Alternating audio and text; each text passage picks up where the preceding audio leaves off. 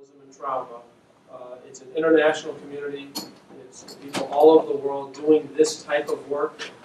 So in terms of the question that Dylan, you were raising with Oregon, one thing that I would think about is connecting with folks in the DART community, both within the United States, who are in smaller newsrooms and have dealt with other types of mass shootings, and sadly, there's more and more of those types of organizations. And then also thinking about connecting with organizations overseas. So like the Australian Broadcasting Corporation has made a real comprehensive commitment to have its reporters not be exposed to too much trauma, to be able to talk about what happens when things come up, and to alternate their assignments from really being on the front lines and then having a little bit of variety. So that may not be, I know a lot of you guys are smaller outfits, but just being able to talk not just nationally with folks who are doing similar stuff, but internationally, I think that could be a real source of support. I also wanted to mention Dr. Frank Ochberg, who Dylan and I, we were at a house event in 2011. He's a psychiatrist whose work led to the phrase the Stockholm Syndrome. He was one of the founders of the term PTSD with a number of other psychiatrists. And over the past 15 years, he's really been a pioneer in trying to bring together journalists and people who do mental health services. And so he can really be someone very helpful to talk with on a strategic level as a manager, on an individual level as a journalist. And he's also worked with an organization called Gift from Within. And I've sent all these links to Dylan so we can share them with everybody. But Gift from Within is an organization that specifically looks at some veterans issues, but also has a lot of material from Frank talking about some of these types of issues. So I know we want to have a conversation, so I'll stop there for now. But definitely there are some things in terms of the immediate aftermath of a really devastating attack, and then several weeks out, and then 2 months out. There's kind of a cycle, sadly, that often these issues play out on, and so there's different things that you can kind of look for as managers depending on where you are in that cycle. So and for yourself too. I mean, so many of us are running very small crews with solo shops, and it doesn't necessarily have to be one of these mass shootings that grabs the headlines. Mm-hmm. Just all of the everyday horrible things. And, that's a terrible phrase to use. Everyday horrible things, but that's what they are: car accidents and fires, people dying, and sexual assaults. It really does start to wear on you after a while, and you have to take a breath and take a step back and center yourself again. And the reason I know Jeff is because of what was started as the DART Society became the Ochberg Society. And unfortunately, ran out of funding, but it was a group of journalists who had themselves covered one of these terrible events, who some 6 months later, and then you guys came back again like a year later after the January 8th shooting in Tucson, and got together a bunch of us who were like a peer-to-peer debriefing over a bunch of beer, and just being there for people is very important. And I think for us, that is something that we're kind of lacking, being in such small places. Yeah, and I think with Lion, I mean, we've got some great connections with people who will be there for you if you want to vent a little bit or whatever. And there are plenty of other people around the country who are willing to do that as well. And that's why I spend some time with myself in the last time trying to pass that along a little bit, just to be supportive of people who are dealing with that right now in Oregon. Yeah, and that's I'll just add this one thing, which is that's a really good point. And the Ochberg Society for Trauma Journalism isn't formally around so much, but people who have done that work really are still committed. And I think a central commitment of folks who do this kind of reporting is really what Dylan's talking about, is kind of shifting the attitude toward talking about that impact that doing that kind of coverage can have. And that I think that's sadly been kind of a standard element of a lot of journalism cultures. You can only play, hard-bitten tough guy for so that's right. Then that's when you start keeping the bottle alive. Yeah, Sure. that's right. And to me, what's really exciting about Lion doing that is exactly like you said, a lot of you guys really are in pretty small shops, so there's a lot of other pressures accruing anyway, and then you put in covering pretty traumatic issues, that can get a bit overwhelming. So kind of changing and opening the space where people just feel comfortable talking about some of the challenges that kind of work can provide, and then thinking about how to engage in those conversations. It's really exciting that you're working together to kind of make that part of the culture. Two things. One is, you mentioned there's people in line who can be a resource. I'm one of those people. I spent too much of my life covering Sandy Hook shooting. Half the people can't see you. And went through all of the stuff that you're talking about. But that's an aside. My question is, one of the things I've heard in 9 months or so with Lion over and over again is, and noticed, is that a huge percentage of our publishers never take a vacation, like, period. Or they take a vacation and they're posting stuff all the time. And so that is bad enough, but then you're dealing with stress like that. You're dealing with stress of whether you can keep the doors open, and you're covering stuff that's horrible stuff that we kind of like, you said the tough guy about, but weighs on you. So David mentioned he made a point to take a vacation. I just want someone to make that point. Like, how do you do it? How do you do it? How do you do it? Because I couldn't, when I was working for Gannett, I couldn't even take a vacation. I had 2 weeks of vacation in my last 5 or 6 years of working for them. Everything else was, If you're working for a big company like that, you say, I get vacation, I'm taking it. I mean, I don't know. The whole thing I don't know would what else to fall say, apart. but when it's your own company, I mean, I get it that we all want to just make sure we keep doing the best job. The secret is that it's going to go on without you, or the readers are going to get a few days off from getting your stuff. And it's something you have to internalize. But I just want to say that this is part of thinking about what you do as a business. And in a business, people get vacation, and you have to structure your business that way.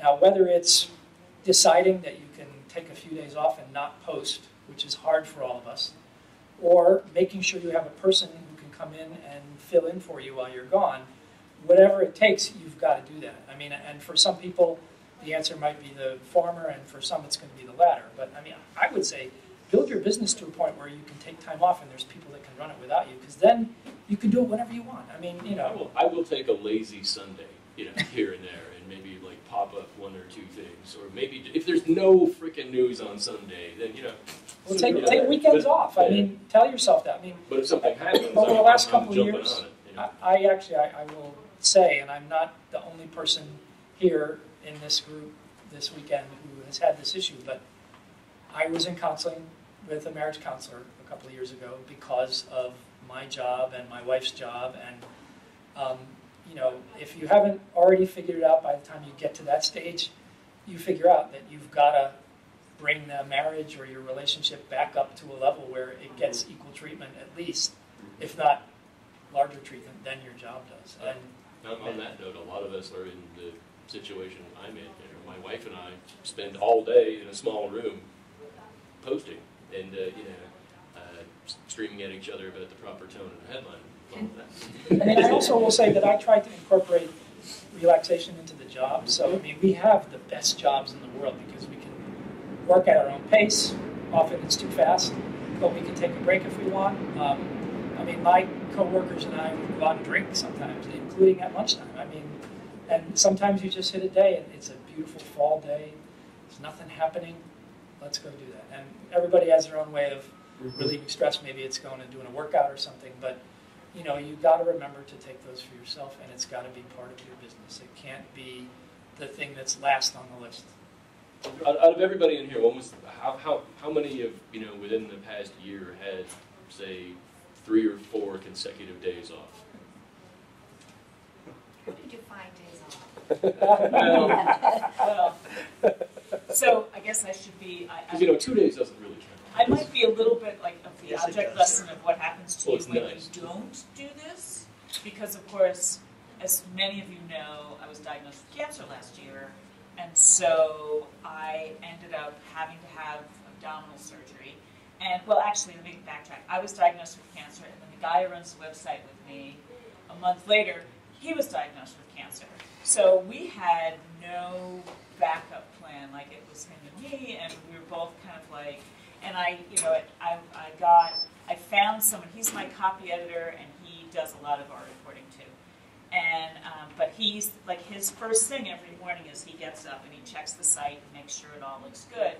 And so what I did was I found a freelance copy editor to step in case we needed it. And when I told him that, he was like, "Don't take this away from me," right? And so and I called her, and she and I had a long conversation. I said, "Look, you're going to be our backup. I don't want to use you if I don't need to. We're going to try and make this go on our own." But she totally got it. She was great. Like so one of the things I learned was like talking about this stuff is really helpful, because if you say to people, "Look, this is my situation," people kind of step up. So that was the first thing. Like, folks kind of stepped in, they asked what they needed, and then last year, on a Monday, I sat down and I just was like, okay, this is the way it's going to be, and I scheduled 2 weeks of greatest hits, like stories that we'd done that had really good traffic, or really featurey things, or evergreeny, and I just ran them again. And I pre-programmed the site for 2 weeks, and then the next day I went into the hospital and had abdominal surgery. And didn't touch the website for 2 weeks until I came back, and then did stuff. And while I was gone, some of the freelancers that we worked for had reported stories, and so I was able to edit them when I was still kind of not 100%. But that said, that was the only vacation I had last year. So when I'm here with my new development person, and when I brought her on this summer, I said to her, my goal for hiring you is to take a 2-week vacation. I'm still not sure how I'm going to do it, but you've got to freaking do it, man. So the people at Berkeley site were talking about membership programs, which is the thing next door, right? Recently, and they said that one of the ways they gain support for memberships is to be more transparent about what goes into their work. So, New Haven Independent in Connecticut doesn't publish 2 days a week, and they say very clearly, they sign up on Friday saying, "It's our weekend. We're human beings, and these are the 2 people who run the site, and we're going to take this week off, and we'll be back next week. We're going to Bermuda, or we're going wherever." And I wonder if that might help more than it hurts. Well, my readers know that you will just, it's never been. We literally never do anything on Saturday, full stop. I'm working with students from the journalism school at UNC. I went up there, I'm talking to the J School students on the first day of class, because I got this group of 14 students who are running around doing stories, and they're giving us the content, which is great for me. And I said to them, "Oh, by the way, if you want to find me on a Saturday, if you email me or call me on a Saturday, I'm not going to respond." And their teacher just looked at me and said, "That's what you guys need to learn right now." I think one of the keys is what David said about building your business to the point where you can do that, where you can reach a comfort level. And I'm happy to say that I'm getting there. 2 years ago, I left this conference, and as I was sitting in the airport to go home, I resolved to get back to the original model of Ray Van Green, which was a one-person news bureau. I tried working with stringers. I just don't work well with stringers, or I have Why not? bad luck. Well, I don't know. I can say that there was one exception that I think validates that it's not all. I took this kid who walked in, literally came off a Navy submarine after 5 years, didn't even have a high school degree, but had a lot of passion, and I helped, I think, mold him into a journalist, and he's now covering Chris Christie for the second biggest newspaper in New Jersey. But I decided to go back to this original model, and part of it was saying, fuck it. Part of it was saying, I need to have my own life. I can't allow this to erode my marriage. I can't allow this to be pouring pure stress into my system all day long. and the recognition, one, that, you know, if something happens, as is happening at this very moment in my market, there is a hurricane, or the one edge of a hurricane battering one of my towns. I kind of have to let go and say, if it happens, people are going to get their news somewhere. They're going to find out about it. They may not get red bank green coverage, which they like to have, Yeah. but they'll get It will coverage. be covered. It will be covered. It's not a story It will that's be exclusive to your abilities to. But the other part of it is realizing that people do love what you do, and they will come back. They're not going to come. You know, if you're a new site, a young site, you've only been around for a year, they might come two or three times, and if the site hasn't been updated, they think you lost your password. But but if you've been around for 9 years, you'll still get pretty good traffic on those days, even when you're posting reruns, greatest hits. So it's part of it's getting over that hurdle of acceptance. At least it was in my case.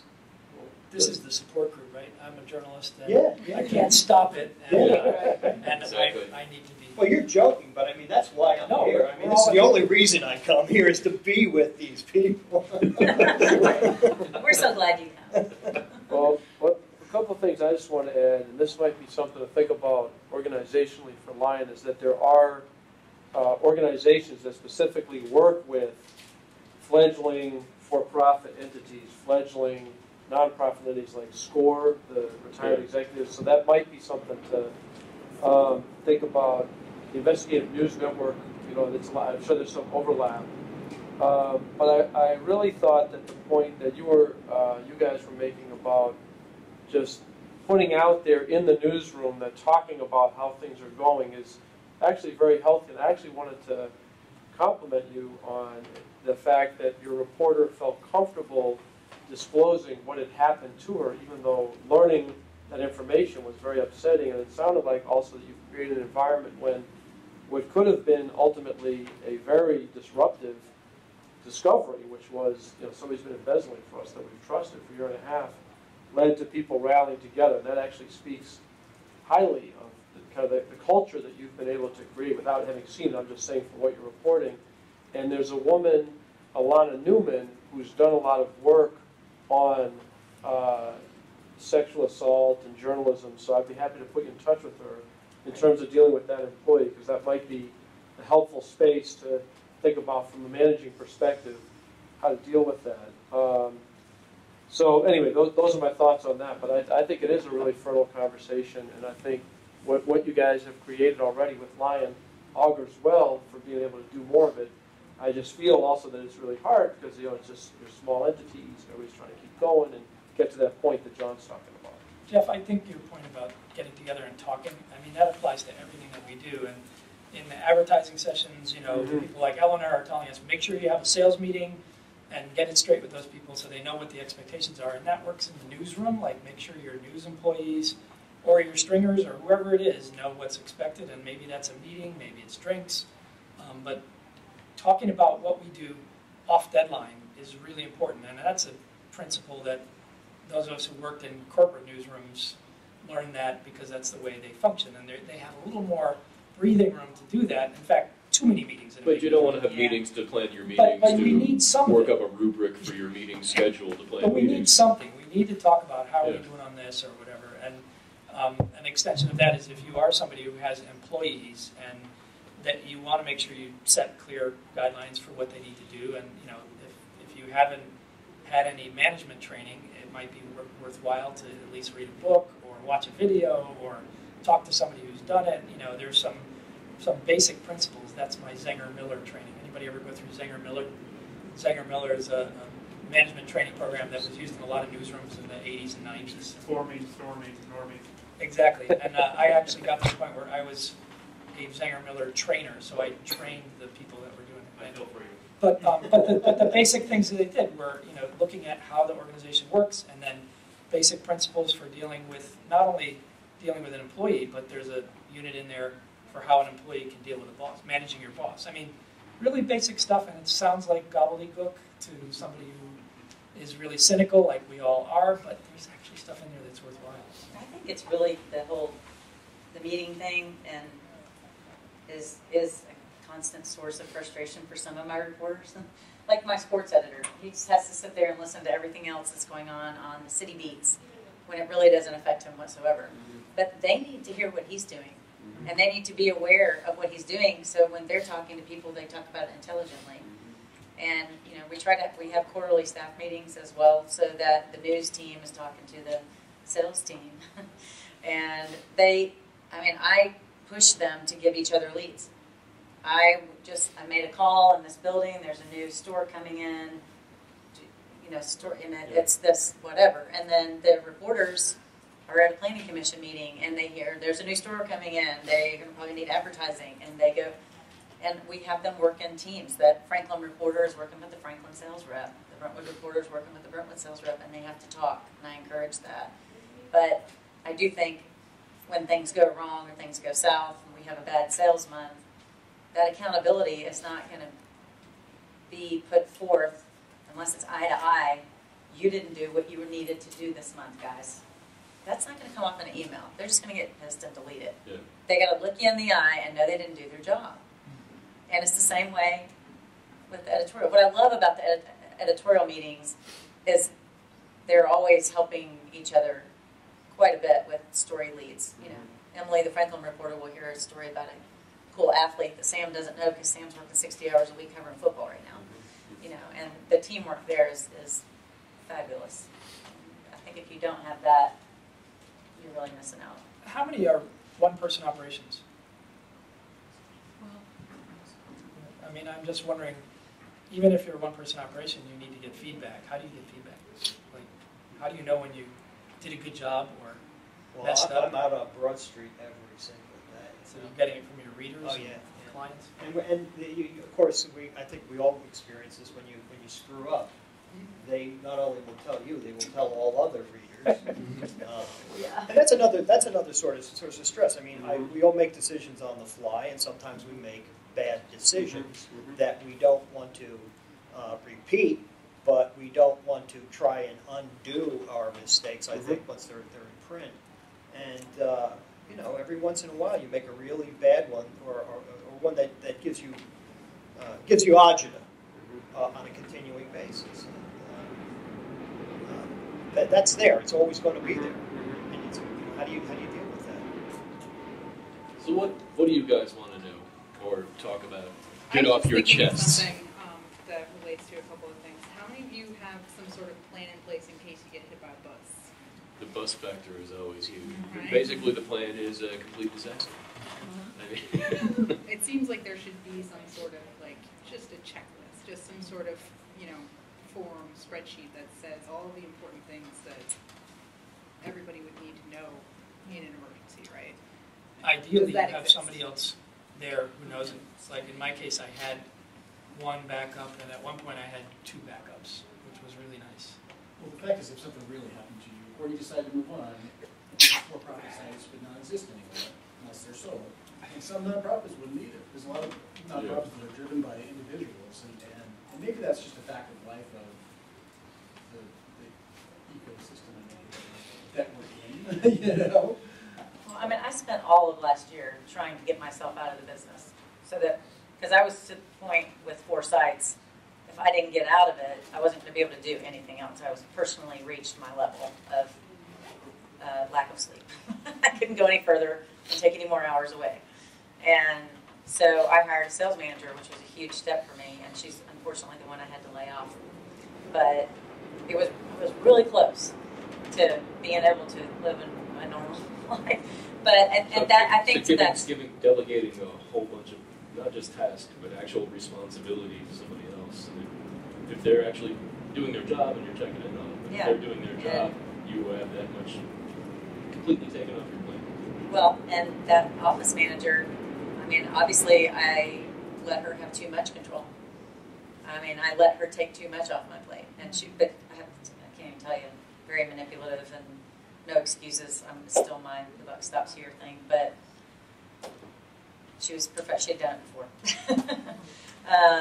So that would be my biggest piece of advice, by the way. I was going to start with this, was do background checks with everybody you hire, even if you've known them for 20 years. Do a background check, because you need to know what's there. And generally, if there's something there and they're honest people, I've just said to them, you're new, I'm going to run a background check. Is there anything you'd like to tell me in person as opposed to me reading it on background check? And they always tell me. But I didn't do the background checks until after that girl was gone. So it's just so important. And I think I fought the payroll system for a long time, not wanting to hire a payroll company. If I had done that, a lot of things wouldn't have happened. So I recommend that as well. ADP's been great. I mentioned this when I was talking earlier, but I had an employee handbook developed with a lawyer, and I wish mind sharing that? I would. Let me just It's a say really this. good process to go through. It took about 6 weeks working with a lawyer, and we kind of talked about why were we doing it, what do we need it for, what were the issues we were concerned about, and she started with one that she had developed for somebody else, and we customized it for ours. But I mean, I wouldn't advise anybody to take yours and run with it. They would need to read it and No, know it, and they'd have to conform with, you know. you yeah, can't just and the one thing run that I with it. learned is you can't actually just download one from somewhere because state laws are Yeah, different exactly. everywhere. And But the general concepts can Yeah, be the same. but it'll at least give you an idea of what should be in there. But it's actually, most of it's basic stuff. Like, I mean, you want to have written down somewhere how many days vacation you get, because you might get an employee for whom it becomes an issue. And that was one of the reasons we did it, is one of my employees, I just needed it to be written down what the expectations were for the number of days that she worked. And, you know. And you want to make sure that people understand what they're getting into, and you don't want to, you know, create it, even just the appearance of people being treated unfairly and differently. You know, if it's Yeah, there, and written it down, also this is had- how it is. Go ahead. And in journalism, there are some things that you need to address that you're not going to address in an accounting firm. If they do something really stupid on social media, you need to talk about what's going to happen when they do. You need to talk about if they're using their own computer because they don't want a PC, they want to use a Mac. What happens when something happens to the computer? You are not responsible for it. It needs to be stated in the employee handbook, and they need to sign it. We had that happen. You want to address things like technology use is definitely one of them, social media, the data and information that your salespeople collect, who owns that? You know, I mean, this is really tough because salespeople do this all the time. They take their book with them, but you want to have some control over it. We didn't have in there a non-compete, but some places have a non-compete agreement. Really hard to enforce those, I think, but I we have want a the people- non-compete, but I've actually taken it out in certain instances when that was If that's a a standard. barrier. Yeah. Yeah. So. Because it didn't scare me for them to go. I would be happy to share ours. And, you know, it's another one of these things. If you could get the lawyer to do it in exchange for an ad, that's better than paying for it. I think we paid a few $1,000s for it. And I'm not so... And I did mine with ADP. I mean, So I they did- had a consultant do the first round with Right. me, but after this whole thing, and like turns out I didn't have in my employee handbook, if you steal from me, you can be fired. Guess what? People have actually, had to pay unemployment because of that, for not having that in their handbook. So Wow. when I hired ADP, I paid the little bit, like $50 extra a month, and I get all of these resources. They go through my employee handbook. They tell me what's missing. They apply it to my state laws, and it's in there, and everything goes out electronically, and everybody signs it electronically, so there's a record in ADP that people have signed it. You know, And every time I make a change, it goes out to everybody, they sign it, and it goes back in again. there are so Does many anybody little else have things. something that they want to raise? We're starting to run up against our time limit, I think. Yes. I wanted to hear that, and I just wanted to get to John. Small item that it relates to my current day job. I don't sell insurance, I help people buy less, but I can't help but hear all of the risk exposures that this industry has, that it sounds like you all kind of know it's there, but we don't know what to do about it. Is that Very, fair very assessment? I mean, for example, employment practices liability, okay, it's particularly wage and hour claims, are the fastest growing employee-employer dispute in the country. And I serve on the board with a lawyer who is paralegal the last 22 years, quote, retires, quits. A month later, he gets slapped with a wage and hour lawsuit for all this unpaid overtime that she alleges he didn't pay her for. And he's emotionally he's shocked because here's this loyal employee, like the last person he would expect to do this because they left on good terms. Point is, it happens and something's got to be done. Really important point. If you have employees, the new president of this new overtime rules apply to you even if you have one employee. There's no like max, there's no like minimum thing. So. And those rules apply to a lot more people now. $40,000 or whatever it is. Can't work over 40 hours a week without paying overtime. You can't make it a salaried position. They can't be considered a manager if they're making less than that. If they're making over that and they're not doing management type stuff, you have an issue too. That's a Anybody problem else? for me. I just wanted to talk to the point that John raised about the strain of worrying about inaccuracy, and I understand that. I do a lot of investigative projects, so I did a big one last year. I think we were talking a little bit about it. Before, it was kind of a year-long project, pretty much, Center for Public Integrity. So just in general, but especially before that came out, it's a very intense feeling of concern. So I definitely understand that. I think it sounds like you're in a more of a daily context, and it sounds like, from what I understand, that you have a pretty good level of engagement with your readers and a pretty good level of trust. And I think that the trust that accrues if you're able to stick around over time is not based on being perfect, but it's based on being as open and accurate as possible. And so on those times when you make a mistake, it's kind of bucking up, hey, I did this, and then moving forward, trying to learn and think about, hey, how can I avoid doing this? I don't think that completely mitigates being worried about doing it, but I think if we can, I feel that's something that we can think about shifting from this idea that, especially in a daily context, that we'll just operate in a perfect fashion and there will never be mistakes, and so when we do this is so terrible. Not that it's not, I'm not saying it is a good thing, I'm just saying that shifting from acting like, well, when that happens, then it's horrible, or it is bad, you address it and move forward. I think that actually can increase trust, provided that it doesn't happen like 5 times a day. Then like, okay, but I don't think that's the case. But I know that fear of that fear. It all happens in one day sometimes. But yeah, right. But I just wanted to share that thought on that point that you raised, because you asked a question on it. Yeah. We make a point of, if we correct something besides a minor typo, we put a correction note on that story. Yeah, we screwed it up. There's the correction. Sorry. And I think people respect that. I think that's important. It's not I don't want to try and hide the fact that and mistakes happen. if it's significant enough, I posted on social media saying, this story from 8 weeks ago has been corrected or clarified. Yeah, if you really screwed the pooch on it, you want to tell people then to actually get them informed. And I think that does create a bit more trust. And we have the ability, online to put that correction right there with that story and not just, hide it on page 8 in, tiny type as in the days of yore. Yeah.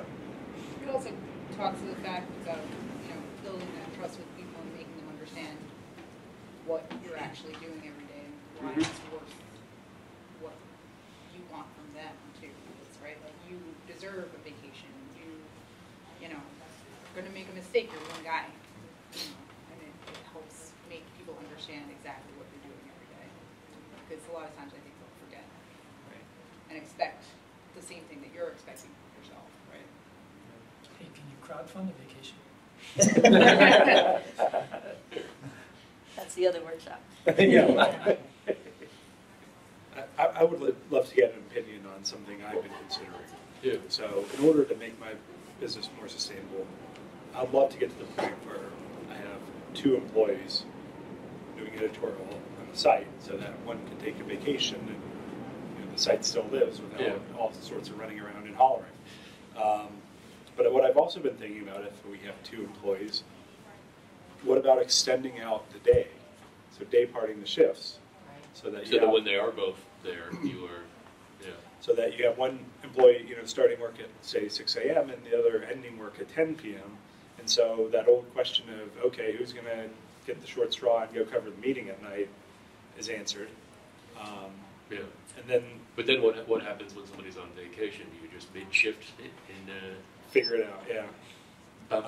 move it around as necessary to hit those meetings? But I'm wondering if anybody has done that in terms of, day parting shifts. And also the other thing I'm considering is making one of the shifts 10 hours a day, but with Friday off, since I don't want anybody working Friday night. Has anybody had any experience with that? We have with editors. We have 2 part-time editors. And one works during the day and one works the nights. So the reporters, we work with them to try to make sure that they don't come in till noon if they're going to be working till 8 or whatever, because we cover a lot of meetings.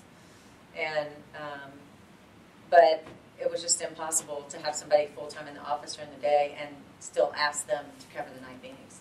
Right. So it worked. We found a really fabulous former reporter who worked under my now editor at the Tennessean, and so she has a full-time job but misses the news because she's doing marketing for a private school, and so she's having fun editing at night, and she comes on about 9 o'clock. We all do it through Google Chat, so we're all back and forth. She can ask the reporters questions, and I'm there to help if needed.